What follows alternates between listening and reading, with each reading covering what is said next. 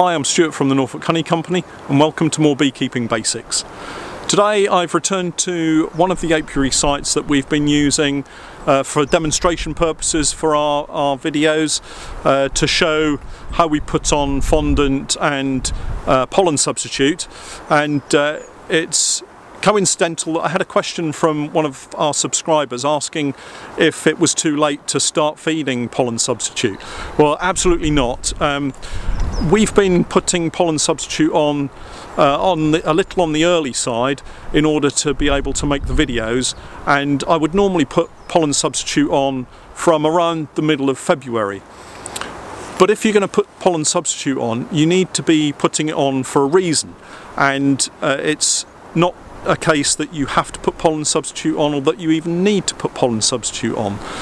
In the last microscopy video that I produced, which went live on Friday, I actually produced some pollen slides from a member of the hazel family that we have growing at one of our apiaries, and it's producing pollen now. It's the 2nd of February today, and the bees were on the pollen and taking it back to the colonies during the warm midday period. So there's absolutely no problem with putting pollen substitute on your bees at this time of the year, the middle of February, in order to build up colonies. The main reason that we put it on is to build colonies up for the oilseed rape. We have a lot of oilseed rape crops around here, and if it stays mild, then we're likely to have a crop at some point in April, and I'm trying to build up the bees in order to have the maximum size colonies that I can have for that time of year. And as I mentioned in the original video, there is a risk, because if we don't get a mild spring, then I'm going to have to continue to feed them and look after them. But if we do get a mild spring and the oilseed rape is early, then I'll be in a really strong position to take advantage of the nectar flow. So it's around midday, there's some weak sunshine, it's a bit windy, but it's not too cold, and I just wanted to go over and take a look at some of the colonies to see if the bees are out on cleansing flights, because when you're feeding bees you want to make sure that they can get out and go on cleansing flights. And when we put the pollen patties on at this site, the bees were out flying and had already started to take the pollen substitute down.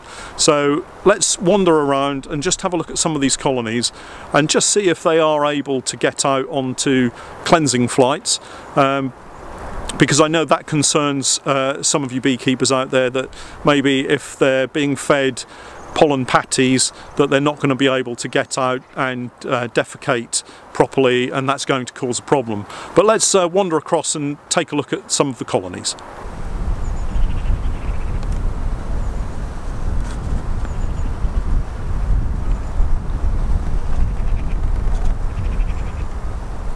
So here's the first one, and obviously the bees are out flying.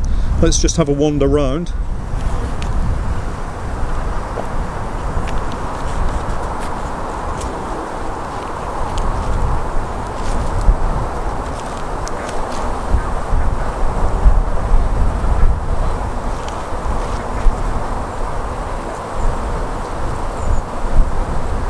So here's the first colony, and you can see the bees are out flying, out on cleansing flights, probably gathering water as well, and looking really good.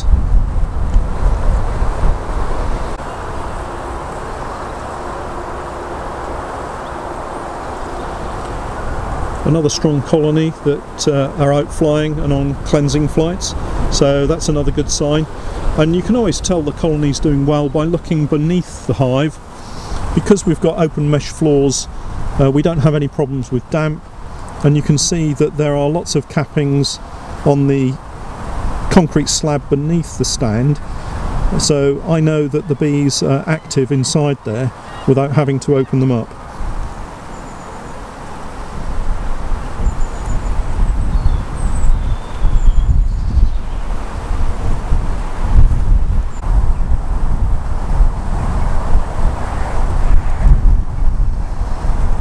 And this is one of the strongest colonies here, and you can see there's lots of bees out on cleansing flights today.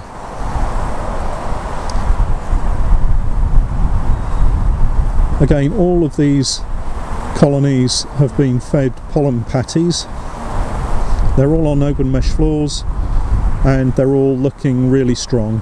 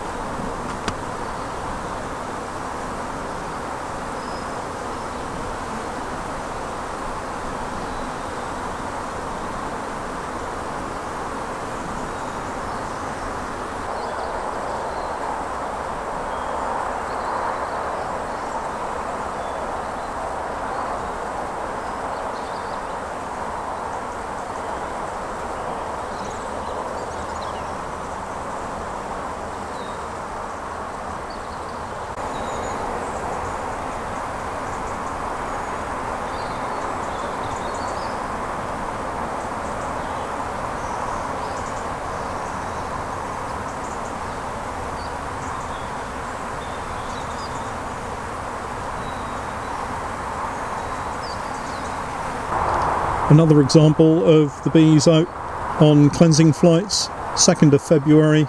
In this particular apiary, they're well sheltered, they get a little bit of sunshine, and the warmth of the sunshine has allowed them to get out onto cleansing flights. So I've no worries about these bees at all. They're all on open mesh floors again here, and yeah, really happy to see how active they are.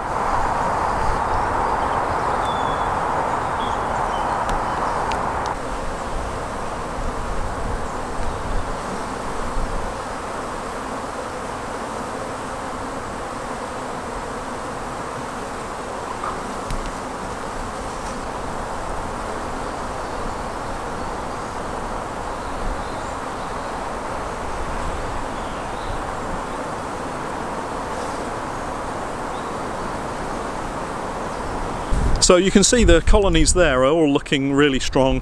I just happened to be passing the apiary and didn't have my bee suits with me, so I couldn't take the tops off and have a good look through.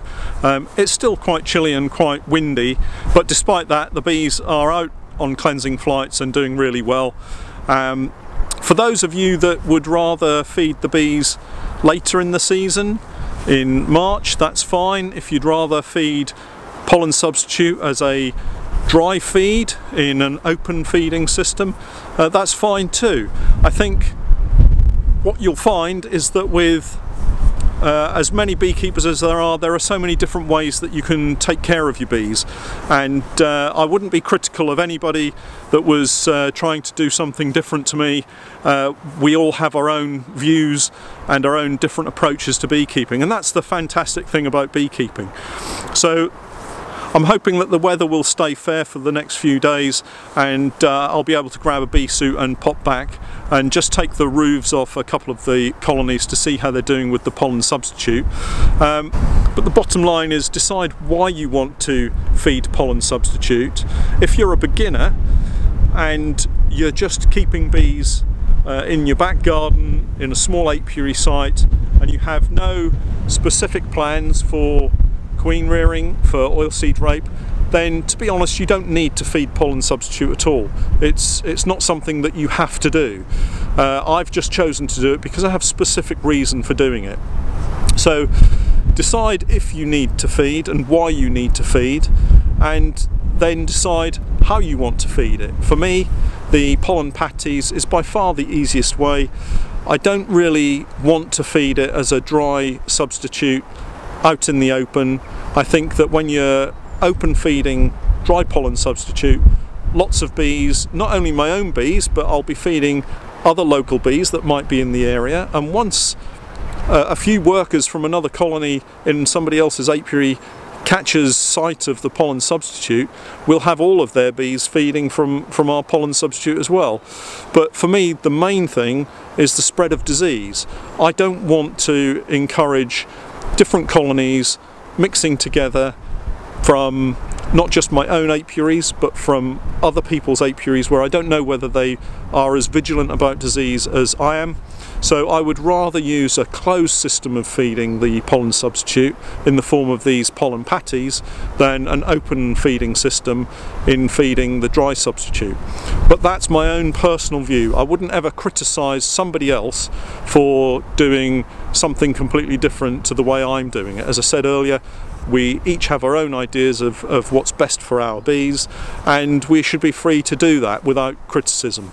So I'm really pleased with what we've got going on here, and even though we've fed them a little bit early to demonstrate to you guys how we're feeding them, it doesn't appear to be having any adverse effects at all, and who knows, it might even have a positive effect in that we get bigger brood areas earlier in the season than I would have normally anticipated. So I'll keep you posted. If we have anything that goes horribly wrong, then I will share that with you as well. I'm not going to just show you the good things that are happening. So if we've got dead colonies, I will show you those.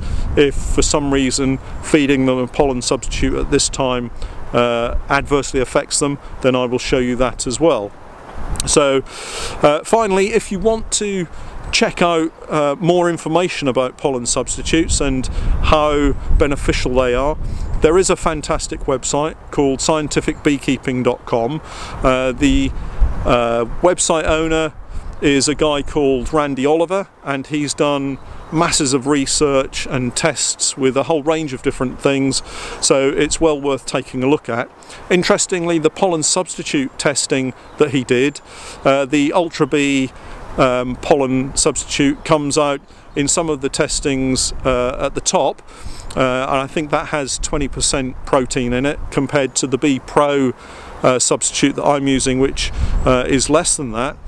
But his overall summary says that between the top pollen substitutes there's no significant difference, but interestingly and unsurprisingly, the one thing that works more than anything else is natural pollen. So I'm thinking that maybe this year I'm going to trap some pollen, find some way of trapping pollen in the national and commercial hives that I've got, and see if we can't store some for next winter, so we can either mix it in with the pollen substitute or feed it just straight as pollen. There's again the issue of disease and transferring disease, but I think if we freeze it and save it up for next winter, then it'll probably be okay.